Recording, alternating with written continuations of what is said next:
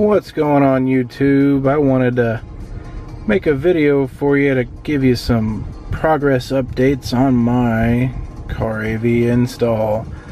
So I'll just kind of start by saying thanks for hanging around. I know it's been a while since I posted a video, but I hope to change that and start giving you guys some more good stuff to watch, starting with this one. So I'm going to go over my current equipment list, starting with my head unit here. It's a Sony WX-900BT double din head unit. I gave $110 for it. It's been pretty good so far. I can't complain for the price. In the back I have an NVX JAD900.5 5-channel amp, along with just a Sony 2-channel 65 watts per channel amp. I traded some old stuff I had for running my rear fill. For the front stage and the doors, I have from a Massive Audio XK6 component set. The midwoofers are from that set, but I traded the tweeters out for some BZRK SQ T-100 tweeters. They were recommended to me off of Reddit's Car AV forum. There was a giveaway there. I just decided to go ahead and support the guy by buying a set. They weren't very expensive, about $18 on Amazon. As for the rear fill, I have the OEM 6x8 speakers back there. For the subwoofers, I have two 8-inch Dayton Audio Ultimax subwoofers in kind of a bodged together box here. I know it doesn't look that great, but it's nice and tight and sealed at about half a cubic foot per subwoofer. Just kind of get you a little close up on those. You can see a little more detail on them.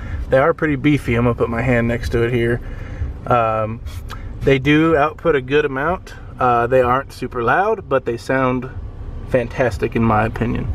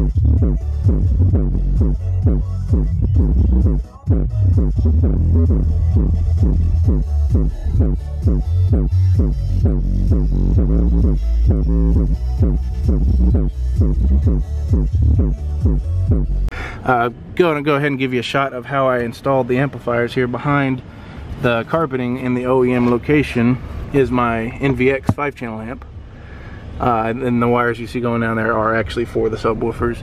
Behind that, you probably aren't going to be able to see it, but behind this is that little Sony 2-channel amp. Yeah, you're not going to be able to see that, but it's sitting back there. It's powering my rear channels for rear fill.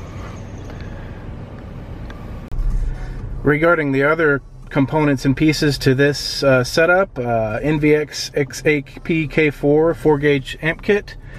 It included 20 foot of 4-gauge, and in this car, to get the amplifiers installed in that location, required every single inch of that wire, because the amplifier is on the other side of the car from where the battery is in the front.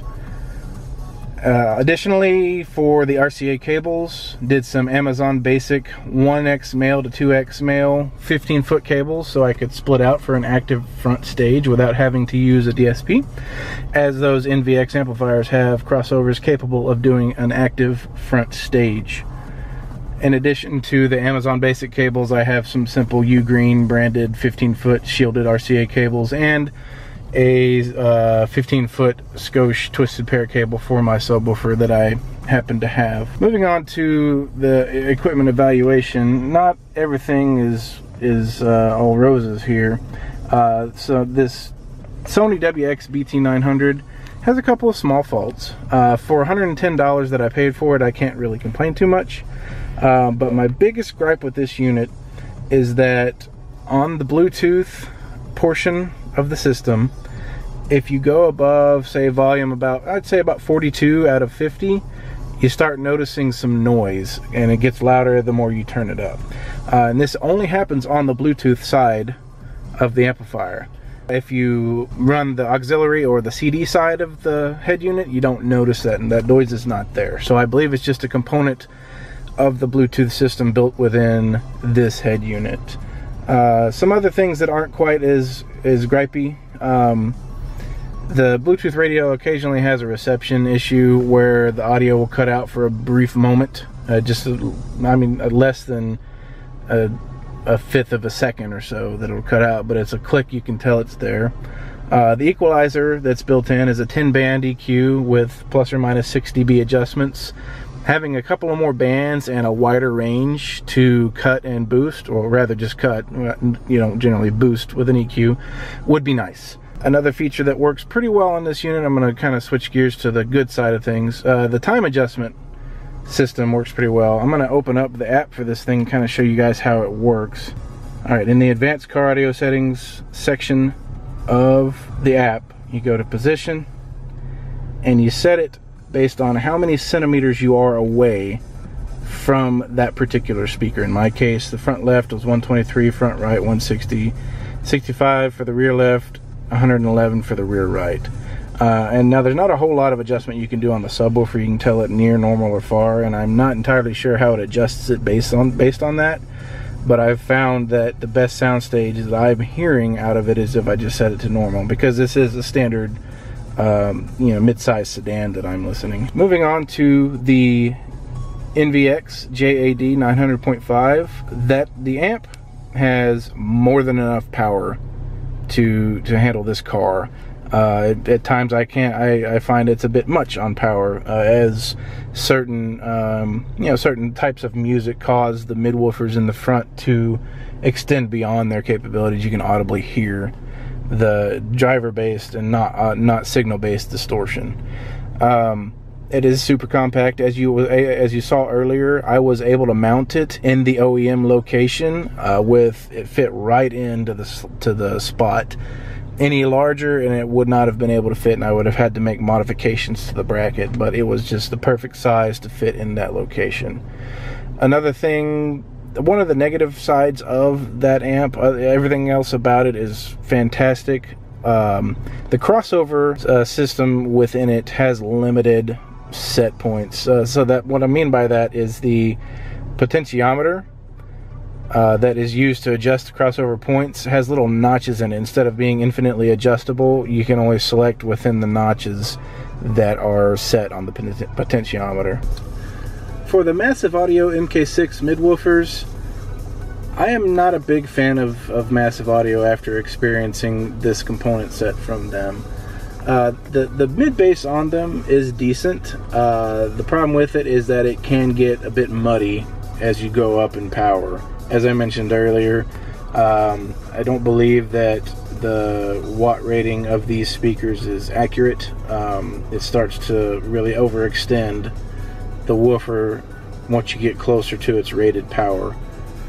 And the mid-range on them is rather, I would say, average. I have to cut out a lot of the mid-range with the Sony's built-in EQ to get them to sound decent. Otherwise, they're just overpowering and grating on your ears. With regard to the BZRK SQ T-100 tweeter, I've got to say, it's one of the best cheap tweeters I've ever bought. I bought it for $18 on Amazon. It will likely go up over time. It was kind of an introductory deal. That being said, they're not perfect. The mid-high on them is I would say average. They really should be crossed at about 4.5K or higher. The included capacitor goes way below that. They tend to be really peaky at about the 4K range, which is the highest I'm able to cross them with the NVX amp. So I have to do a lot of cutting within the Sony EQ to clean up the sound. Now once you start going above that range into the high range, there's a good bit of detail with these, and they're clean up to a point. The power ratings that these things have of 50 watts, I think that's being generous with regard to good sound quality. I'd say about 25 to 30 watts is a good range for these, and after that you're going to start getting some breaking up of the tweeter, not due to the signal going to them, but due to the limitations of the tweeter. I've also noticed that these tend to roll off pretty significantly at higher frequencies, so some of the detail that you would normally get in the higher frequencies is just not going to be there with these. But in the general high area, these are pretty detailed and pretty good bargain for what you get. Regarding future plans for my install, I want to completely redo the front stage. I think that whenever I was purchasing these items for the front stage, I was more concerned with budget rather than quality, but I'm always mindful of budget and quality. So I think my next steps for my front stage are going to be Sound Solutions Audio Evil 6.5 mid basses and the Evil tweeters. I've heard really good things about them, and they are decently priced, so I'm going to go ahead and give them a whirl whenever funds permit. My next task after that will be in the rear deck. If you notice, there are two spots that were originally for OEM 6x9 quote-unquote subwoofers, right? These are empty now.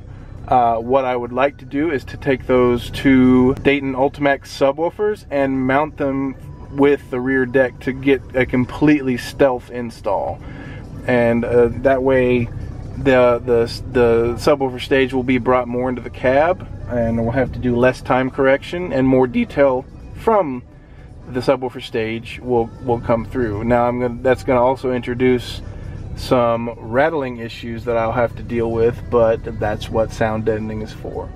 After completing the rear deck subwoofer installation, which I'm probably going to have to get some professional help to deal with, I am going to be working on doing a Windows 10 tablet install in place of the double DIN unit here. And the reason I want to do a Windows 10 tablet install instead of something like an Android tablet is because the audio output with Windows 10 is a lot more configurable versus an Android device. You can get a USB to SPDIF adapter that will output 24-bit 192 kilohertz digital output, and set that all within Windows. And the applications available for Windows, while they're not nearly as good as, say, Apple or Android, are sufficient for a car installation. The issue I'm having with the tablet install is that it is difficult to find an 8-inch tablet of any kind that has a full USB port on it. USB OTG has a giant set of issues with regard to charging and providing full USB functionality to devices that are connected. And so if I'm going to do this, I'm going to need something with a full USB port to prevent those issues from happening. I haven't found any tablets thus far that are 8-inch tablets, have Windows 10 and have a full USB port. So if you know of any, just drop me a comment. And then finally, once I've gotten those pieces in place, my plan is to install a mini DSP CDSP 8x12 so I can really start to dive into getting the best quality sound I can out of this platform. I believe that once I've gotten to that point, I will really be able to unlock the true potential of all of the components that are part of this installation so far. So those are my future plans. It's going to take me a little while to get there, you know, funds permitting, but stick around and subscribe if you want to see more. Drop a like, and I'll be sure to post some update videos as I get further along in the project. Thanks for watching.